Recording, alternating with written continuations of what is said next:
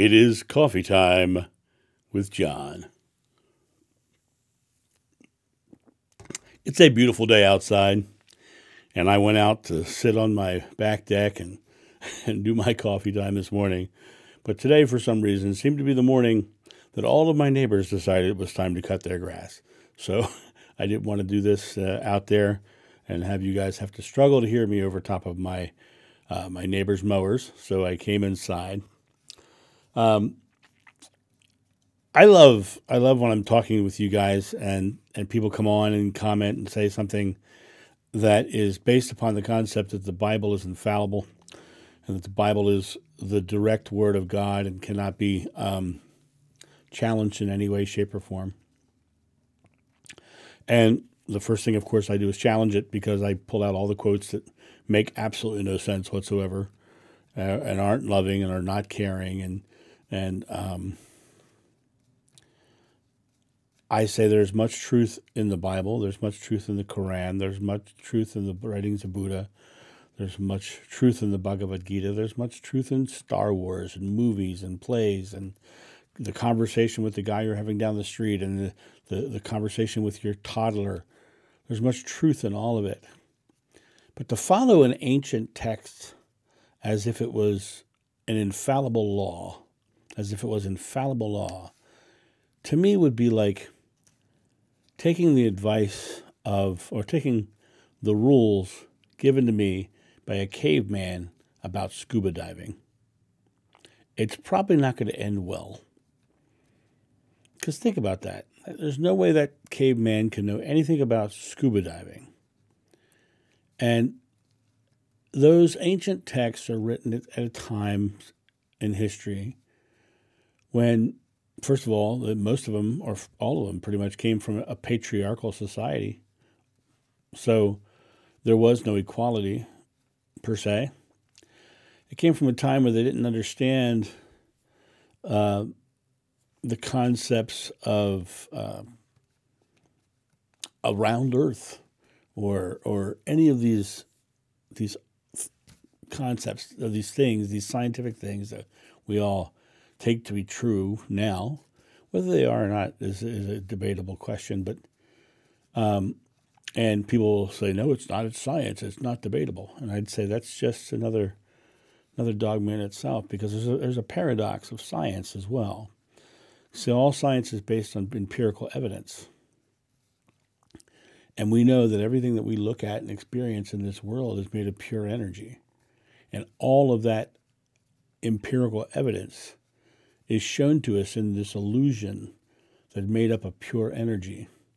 This illusion of an energy event is what Einstein called it. And when you mix in the ancient texts and the new texts and the science of now, the new science of noetic science especially, they're beginning to discover that some of those ancient texts had some truth in them, about our thoughts being creative. But then there was a whole bunch of other stuff in there about, never buy a slave from your own country. That's in there somewhere. You can beat your slave as long as he doesn't die because he's your property. No man should wear their hair longer than their shoulder because that's the length Jeshua wore it, supposedly.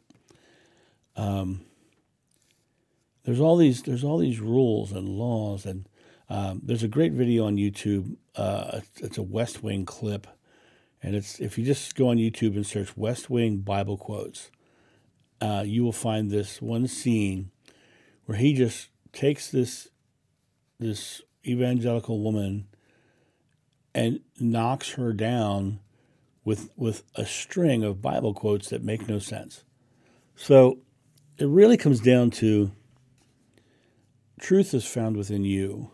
Truth is within your own feelings. And when you take those feelings and you make them a part of you and you start to follow those truths, then you find that first of all, you're more joyful. You're more happy. And God is love, and God is joyful and happy. when you get in your head about all these rules and things, you're in this struggle. And God isn't about struggle. God is about love and joy and happiness, and God is found in a laugh. And when you find that feeling within that laugh, you have found God. And all the laws and rules and struggles that were thrust upon us by people 2,000 years ago who were trying to make sense of everything, it just makes no sense.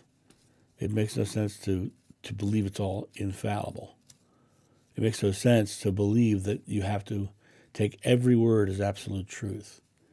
Because we could argue all day long. I can show you hundreds of examples of reasons why you shouldn't believe it. Adam and Eve were the only man and woman. They had Cain and Abel. Cain and Abel took wives. Where'd they come from?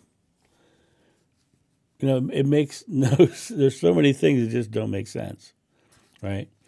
George Carlin used to say, if God is all powerful, can he make a rock that he himself cannot lift? Right?